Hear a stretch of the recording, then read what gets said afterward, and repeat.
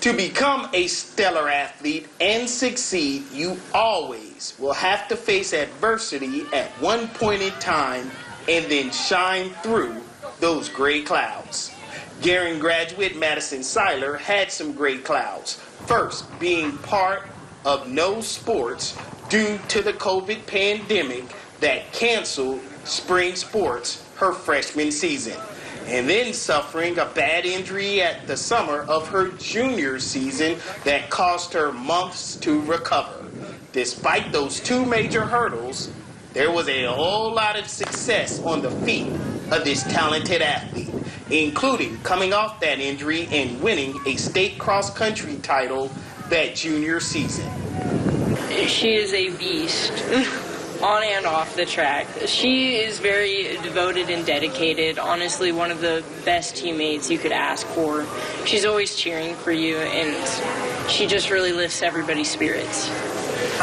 Madison leaves Gering High School with a lot of awards. Only the 12th girl in state cross-country history to win 3 straight individual state titles.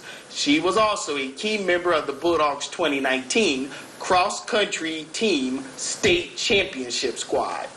This past track season, Maddie claimed 2 state gold medals, winning the 1,600 and 3,200 meter runs. She also leaves Gering High School with several state track medals and records throughout her career. It's very fun to watch her compete because she gets at a certain speed and seems like she just never slows down.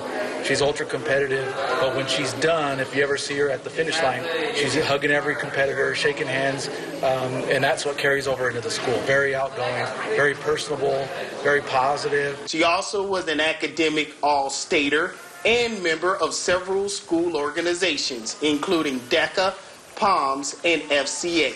She will take those talents and skills to Division I Kennesaw State in Georgia to run cross-country and track.